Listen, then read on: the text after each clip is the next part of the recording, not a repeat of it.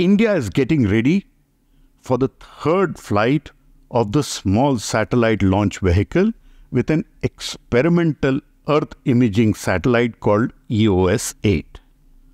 I have with me Dr M Sankaran, the director of the U.R. Rao Satellite Center, which has developed this very unique experimental satellite which is going to test several technologies. What is special about this microsat EOS-8 which will be launched on the third developmental flight of the small satellite launch vehicle, Dr. Sankaran? This EOS-8 is going to be the trailblazer for future microsatellites of ISRO. We are not only deploying 3 new payloads on board this satellite, we are also testing about 18 new technologies on the bus systems to improve the efficiency of our spacecraft bus for these microsatellites, so that when we are going to make future microsatellites, they will be more efficient in many ways. The power generation to the data handling to the mass of the system itself, many things are going to be improved. So I can say that about 18 new technologies on the bus and 3 new payloads are flying. What is special about the payloads? You have very interesting 3 in short. The first payload is IR imaging payload, which is infrared. Infrared, which is going to image in both medium wave and long wave, which is around 5 micron and 11 micron wavelength. This is going to be first of ISRO's LWIR, that is long wave infrared imager. We tried to do it earlier in microsat 1A, and this is going to be the next flight. We are trying this when this is successful. The second payload is the GNSS-R payload. What is GNSS? GNSS is a global navigation satellite system. It is like our GPS, Navic, Beidou or Galileo. All these navigation satellites are called GNSS satellites. Now we are going to use the signals beamed down by all these navigation satellites, and the reflection of this light, this microwave from the surface of the Earth is going to get us a lot of information about where they are passed through and what they hit and return back. So instead of illuminating with sun or illuminating with our own radar signal, GNSS-R is a new revolutionary remote sensing technique which is evolving around the world. So this payload is again a pathfinder for us for future all GNSS-based remote sensing. So it will be able to give us structure of the Earth and deformation of the Earth, and it will be able to penetrate foliage, so give us a better understanding of the Earth surface?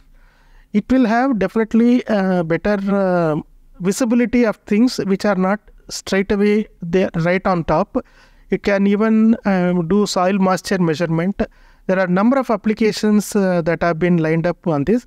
Once we have this spacecraft up in orbit and test it for a few days, we'll be able to give more details on what are all the new... And what is the third? Third is silicon carbide based UV dosimeter, which is going to be safety gadget for the astronauts in the Gaganyaan mission.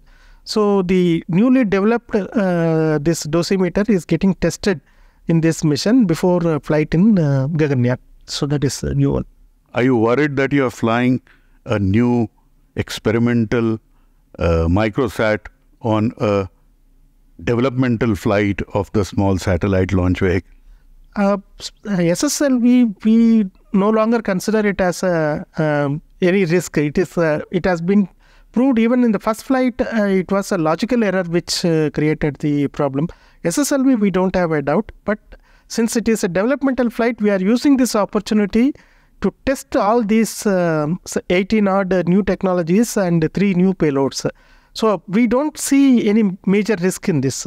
So SSLV and microsat will open a new domain for India, because there may be huge requirements of microsats for Earth imaging, and same thing for the small satellite to launch smaller satellites. Yes, as I already mentioned, microsat 2C, which is EOS-08, is going to be the future torchbearer for all microsats class of satellite that India needs.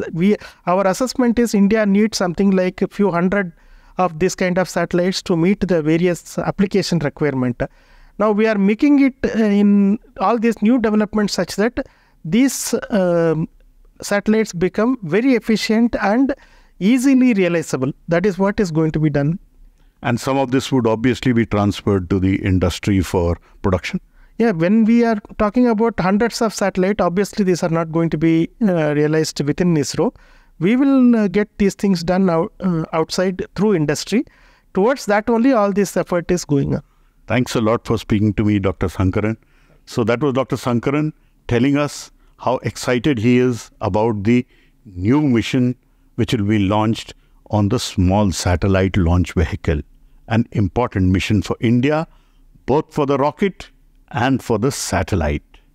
And both of them then aiming to go to the industry.